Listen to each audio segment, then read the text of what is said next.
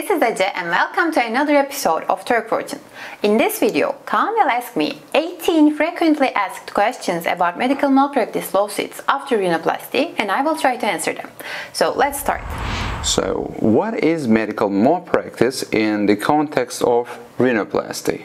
Medical malpractice in rhinoplasty refers to situations where a surgeon's actions or omissions during the procedure deviate from the accepted standard of care, resulting in harm or injury to the patient.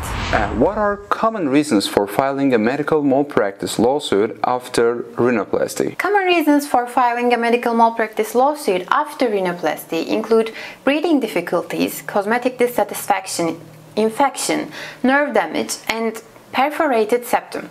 However, it is important to keep in mind that every patient is unique. So the fact that you have never heard of a similar case of yours doesn't mean that you do not have a case.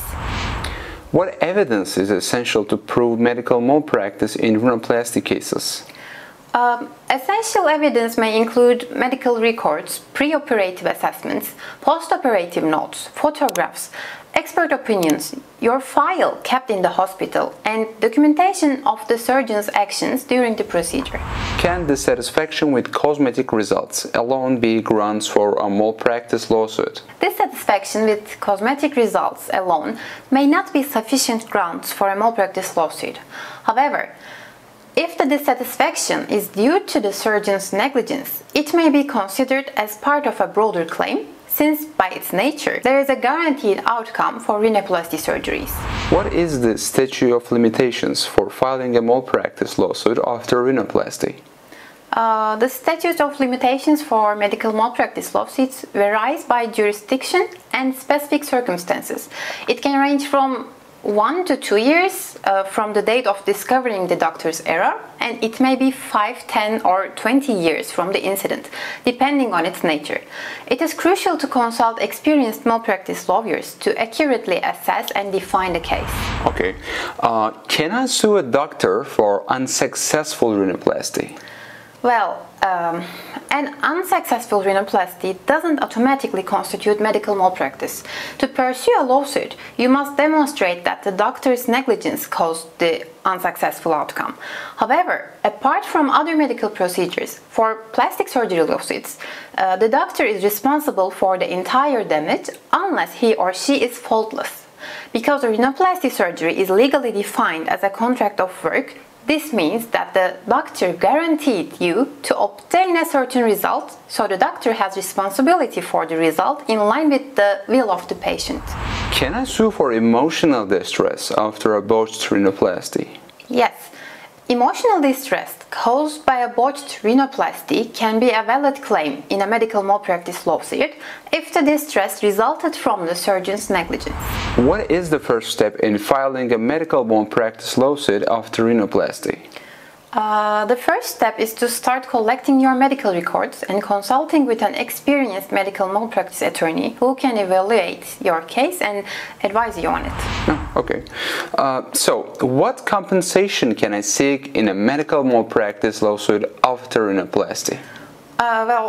Compensation may include medical expenses, lost wages, pain and suffering, emotional distress, and the cost of corrective surgeries, among others. It depends on your specific circumstances again, since every patient's case is unique. Interesting. Can I sue if my rhinoplasty resulted in breathing difficulties? Yes, you can sue if the breathing difficulties are a result of the surgeon's negligence or failure to address underlying functional issues. Can I still sue if I sign the consent form before the rhinoplasty? Well, this is a good question. Your attorney must first see your file from the hospital, including the documents that you signed. However, in most cases, signing a consent form doesn't waive your right to sue for medical malpractice if the surgeon's actions were negligent or fell below the expected standard of care. So let's say I want to sue the hospital. Can I sue the medical facility where the rhinoplasty was performed? Yes, in most cases you may include the medical facility in your lawsuit if their negligence contributed to the harm you experienced. What are the potential risks of filing a medical malpractice lawsuit after rhinoplasty? Well, I can say that rushing through a lawsuit may lead to not being able to collect all the documents that are being kept by the hospital. It is important to think about timing before declaring a legal battle. Aside from that, the potential risks include legal expenses, emotional stress, and the uncertainty of the outcome. Can I sue for malpractice if I had a revision rhinoplasty that also went wrong? Yes, you may pursue a medical malpractice lawsuit for both the original rhinoplasty and the subsequent revision if there is evidence of negligence in both procedures. Okay, let's talk about timing. How long does a medical malpractice lawsuit after rhinoplasty typically take? The duration of a medical malpractice lawsuit varies depending on the complexity of the case, court procedures, and the willingness to settle out of court. It can take several months to several years. Again, every patient's case is unique, so it is not possible to give an exact timing that is applicable to all cases. Okay, let me ask about the worst case scenario. Can a family member sue for medical malpractice if the patient died due to the complications from rhinoplasty? Yes, family members may be eligible to file a wrongful death lawsuit for medical malpractice if the patient's death was a result of the surgeon's negligence. However, the legal background is completely different from a regular malpractice lawsuit after a rhinoplasty. One is based on a contract of work, whereas the other is a representation agreement. What are the chances of winning a medical malpractice lawsuit after rhinoplasty?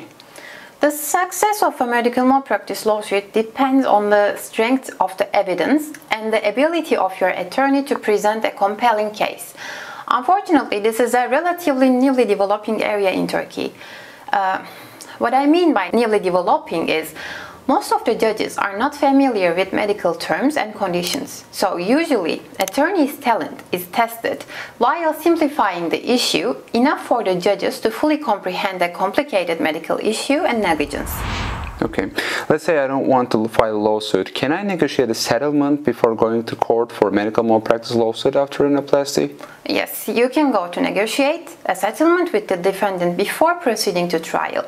Settlements can save time and expenses and lead to a faster resolution. In fact, in most of the plastic surgery cases, it is mandatory to try mediation before filing a lawsuit. So, I believe this was the last frequently asked questions that engaged our attention. However, please feel free to write in the comment section if there are any more topics that you would like us to cover. Thank you for watching Turk Fortune. Please do not forget to subscribe and give us a thumbs up. Until next time, take care.